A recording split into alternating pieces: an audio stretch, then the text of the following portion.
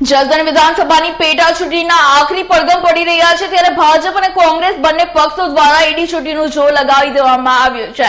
જ્યારે જસદણ વિષયા કોંગ્રેસ સમિતિ દ્વારા આયોજિત જસદણના જૂના માર્કેટિંગ યાર્ડ ખાતે ખેડૂત મહાસંમેલનનું આયોજન કરવામાં આવ્યું હતું, તો આ તકે હજારોની સંખ્યામાં ખેડૂતો ઉમટી પડ્યા હતા। જસદણ વિધાનસભાની પેટા ચૂંટણીનો આખરી પડઘમ પડી રહ્યા છે ત્યારે વિષયા કોંગ્રેસ સમિતિ દ્વારા આયોજિત ગુજરાત પ્રદેશ કોંગ્રેસ પ્રમુખ અમિત ચાવડાની અધ્યક્ષતામાં જસદણ જૂના માર્કેટિંગ યાર્ડ ખાતે ખેડૂત મહાસંમેલનનું આયોજન કરવામાં આવ્યું હતું। આ સંમેલનની શરૂઆત વિરોધ પક્ષના નેતા પરેશ ધાનાણીએ આવેલા મહેમાનો તેમજ જસદણ શહેર તેમજ પૂર્વ ભાજપ પ્રમુખ ગજેન્દ્રભાઈ રામાણી સહિતના આગેવાનોએ કોંગ્રેસમાં જોડાઈ ઉમળકાભેર દીપ પ્રાગટ્ય કર્યું હતું। તો જસદણ શહેર ભાજપના પૂર્વ પ્રમુખ ગજેન્દ્રભાઈ રામાણી, જસદણ શહેર ભાજપના સક્રિય કાર્યકર અને માનવ સેવા સમિતિના પ્રમુખ સંજયભાઈ વિરોજા, વિછિયા તાલુકા ભાજપના પૂર્વ પ્રમુખ નાથાભાઈ વાસાણી, વિછિયા તાલુકા ભાજપના પૂર્વ ઉપપ્રમુખ અરવિંદભાઈ ઝાપડિયા, વિછિયા યુવા ભાજપના પૂર્વ ઉપપ્રમુખ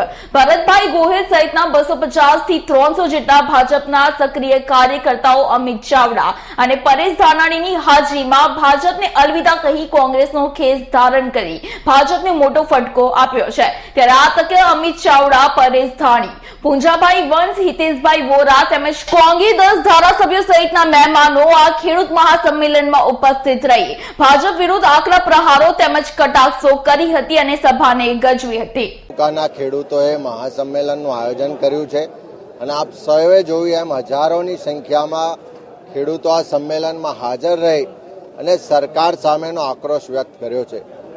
આજે સૌરાષ્ટ્ર હોય, ઉત્તર ગુજરાત હોય કે ગુજરાતનો બહુમત વિસ્તાર ઓછા વરસાદને કારણે અછતની પરિસ્થિતિથી પીડાય છે।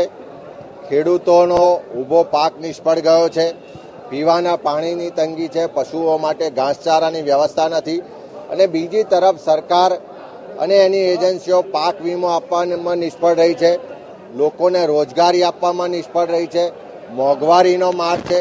એમ તમામ રીતે પીસાયેલો ખેડૂત આજે આત્મહત્યા કરી રહ્યો છે અને લોકોનો આક્રોશ સરકાર સામેનો વ્યાપક પ્રમાણમાં જોવા મળે છે।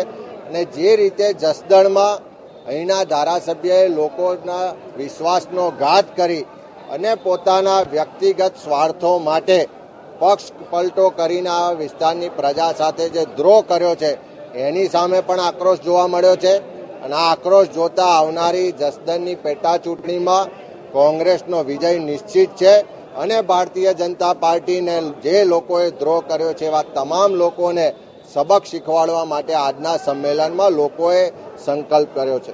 ભારતીય જનતા પાર્ટી માત્ર નેતાઓનો પક્ષ રહ્યો છે, કાર્યકર્તાઓ જનના અવાજને લઈ અને આગળ ધપી રહ્યા છે। ત્યારે મને સંપૂર્ણ વિશ્વાસ છે કે જસદણની આગામી ચૂંટણીમાં કોંગ્રેસ પક્ષના કાર્યકર્તાઓનો જનની વેદનાઓને વાચા આપનારા સાથીઓનો જ્વલંત વિજય થવાનો છે। થયો છે આજે પ્રેસ મીડિયા મારફત પણ ન્યૂઝ ઇન્ડિયા મારફત સવાલ કરવામાં આવ્યો છે કે હરેન પીણિયાના હત્યારા જો કોઈ હોય તો આ વણજારા ઉપર એનો દોષનો ટોપલો નાખવામાં આવ્યો છે અને વણજારા જો દોષિત હોય તો સરકાર એમાં દોષિત હોઈ શકે તેવું મેં વાત કરી છે। સરકારમાં તો સરકાર પક્ષે તે વખતના મુખ્યમંત્રી હોય, તે વખતે ભારતીય જનતા પાર્ટીના પ્રમુખ હોય એ જ હોય શકે, હોમ ખાતાના પ્રધાન હોય એ જ હોય શકે।